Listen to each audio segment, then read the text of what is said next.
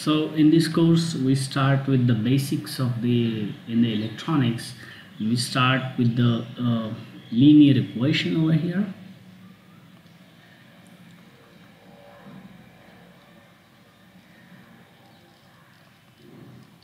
So what is linear equation? Is the one that plots the straight line between the variables. So let's say we have this axis y, we have axis x, and then we have a straight line plot can be described by this linear equation, and usually has the form of y equal to mx plus b. So y is called as dependent variable,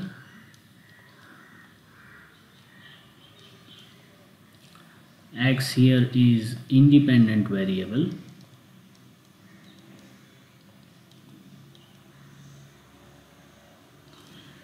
m is called the slope of this line over here,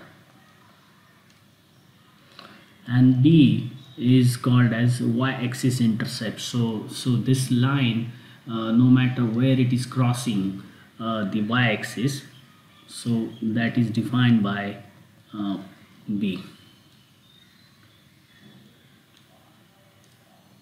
right over here. So if the plot of this equation passes through the origin right over here, not like this, but let's say we have this one and it passes through the origin, so which is 0, so we say that in that case we can write b is equal to 0. So b is equal to 0 in that case. So in that case we will write y equal to mx. So this is basically a linear form of the equation. Okay, and if we compare with the resistor Ohm's law, so we have this expression I is equal to V over R. So this is a typical Ohm's law, and where I is the current over here, V is the voltage, and R is the resistor. Okay, so if we compare these two equations, let's say this is equation 1 and this is equation 2. Here y is equal to, y is analogous to I, and slope is given by 1 by R, and x is V.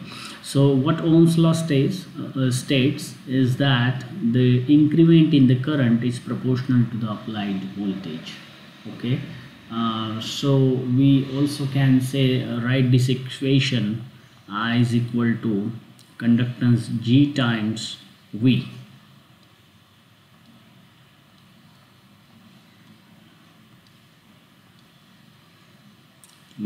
Okay, so G is the reciprocal of the resistance, is called as conductance. Okay, and R is your resistance. Okay, so if we see that, so what this equation states, your current is proportional to the applied voltage, and this proportionality constant is given by the conductance, which is the reciprocal of the resistance. So what we can say that in the electronic devices we have this linear device. We'll see that what those devices are. We can also say that a component, electronic component, is linear. So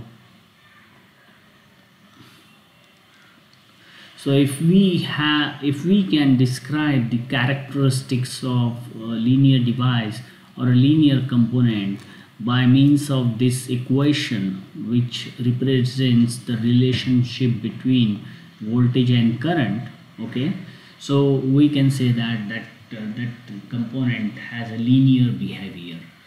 Okay, so in that case we will write the expressions over here.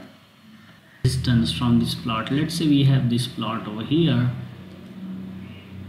so that defines that explains the behavior of the resistor. Let's say there is a current and there is this voltage, okay, and we have these points over here.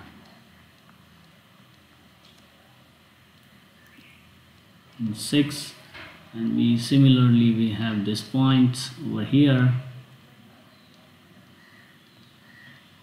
6, and the slope of this line, let's say, goes like this. We have this characteristics about the resistance 1 R1, and there is this another characteristics of this resistance R2. Okay, so how do we calculate the resistance from this plot? So resistance is we have to measure the slope of this line actually. So slope of this line is given by 1 over R. So let's say we are interested in measuring the resistance. So to measure the resistance, we have to calculate or measure the slope of this line. So how do we do that? For instance, we have to measure the slope of this line at this point. Let's say we have like, okay, so what we do that slope of this line would be 1 over R.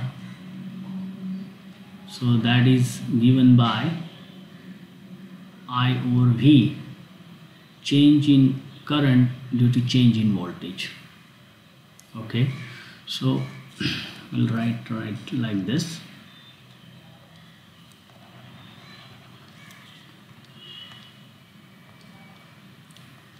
So this slope will be given by change in current divided by change in voltage. So what it says is that there will be a change in current due to applied change in voltages. So from this plot we see that the change in current is about 3.5 right over these coordinates. So this is 3.5 and 2. So 3.5 corresponds to y axis coordinate and 2 corresponds to x axis coordinate. So this is x axis, that's your y axis. So 3.5 minus 0 milliampere divided by 2 minus 0 volts over here.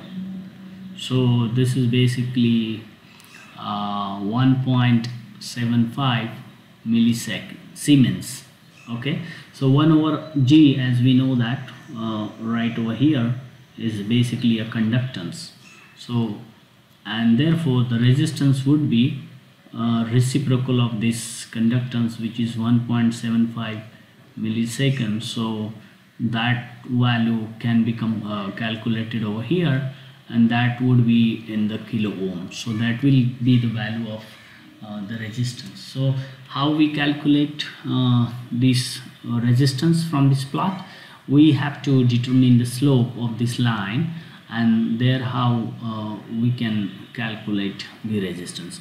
So for in the case of resistor R1, so let's say we have to calculate the slope of this, we have to calculate the resistance from this plot at this point over here. So again we do that, the coordinates are 6, 6. Okay, so here we'll again write the same equation, which is to measure the slope of this line, and that will be given by change in current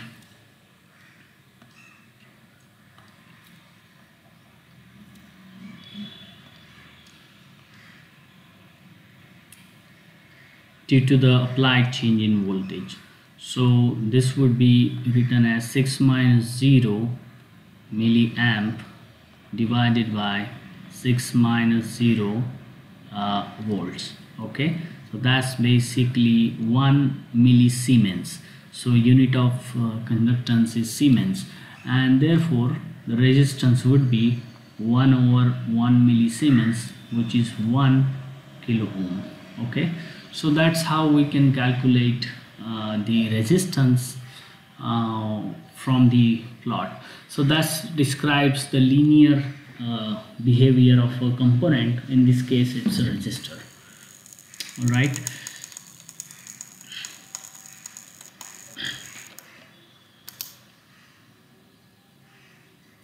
We talked about DC resistance. Okay, so in the previous slide, what about the AC resistance? Okay,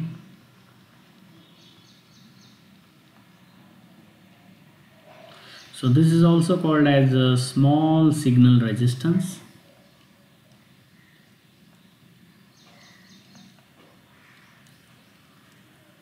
or also called as dynamic resistance.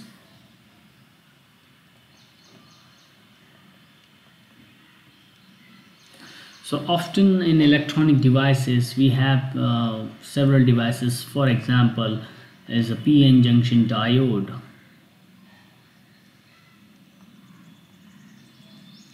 Okay, and then we have this let's say transistor. We are going to see that in the subsequent classes. So these devices at some point in time of their operation go non-linear. It means they behave non-linear. Okay, unlike what we saw previously. So in that case we have to define another term, which is AC resistance, or it's called as small signal resistance, or it's called dynamic resistance of a circuit or of a device. Okay, so how do we define that? So again we will draw the characteristics of a diode. Let's say this is the characteristics of a diode, and we have to see the behavior of a diode. Let's say we have I milliampere over here, and the voltage, it's in the volts. Okay, X, this is Y. Define that, we can always write, let's say we have this 0.1, 0.2, 0.3, 0.4, and so on. And then we have this current, let's say 1, 2, 3,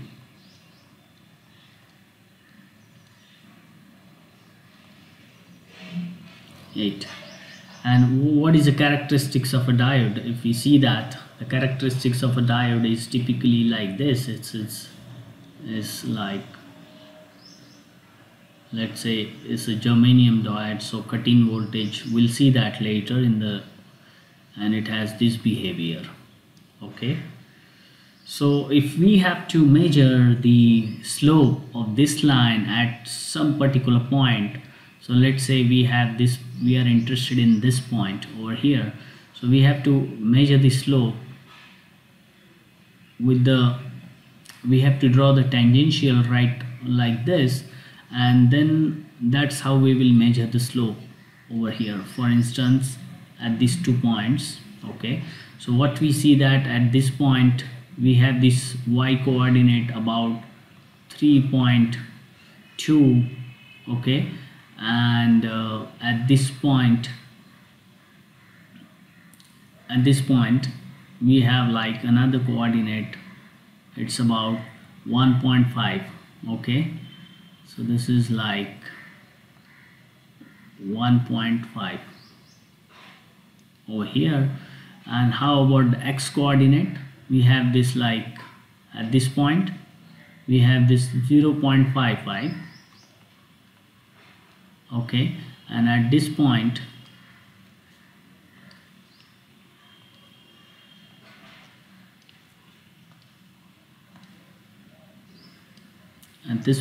we have this coordinate right over here, it's about 0.7. okay, so that's the current, that's the voltage, that's the current, that's the voltage. So again, how do we define these, how do we calculate the resistance? In this case is the dynamic resistance. Okay, the change in these